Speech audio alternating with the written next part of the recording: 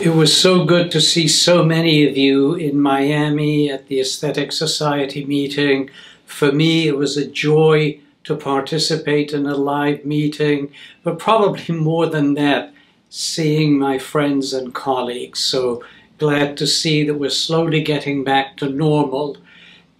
The June issue is here, but before I get to my 5 choices this month, wanted to let you know that we have 2 supplements. The first is the much anticipated supplement on fat grafting with guest editor Summer Hansen, and the other is the annual statistics of the Aesthetic Society as a supplement of ASJ.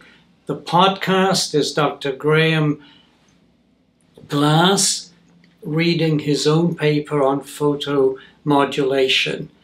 The first 2 papers are both on breast.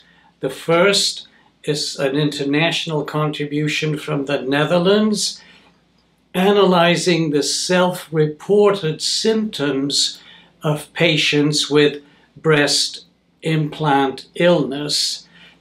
There are 2 discussions by Dr. Marissa Tenenbaum and Teri Moak, and by Dr. Ruth Graf from Brazil.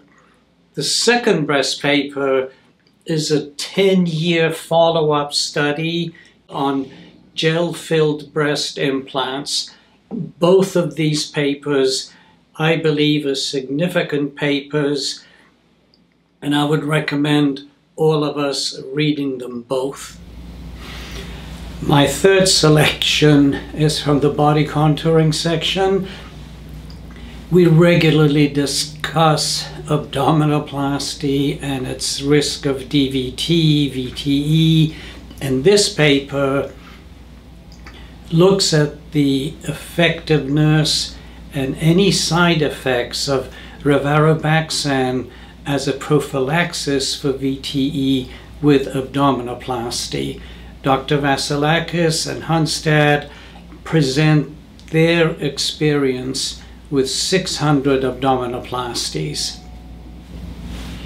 From the cosmetic section, I have picked a paper that deals with safety of injectables, looking at the position of the angular artery around the mouth and any changes with aging. This is a significant paper related to safety of injectables, and there is an excellent discussion by Dr. Magnuson from Australia. My final choice is from the behavioral sciences section, looking at the question whether a patient with a pre-existing psychiatric diagnosis has a higher risk of complications following plastic and reconstructive surgery.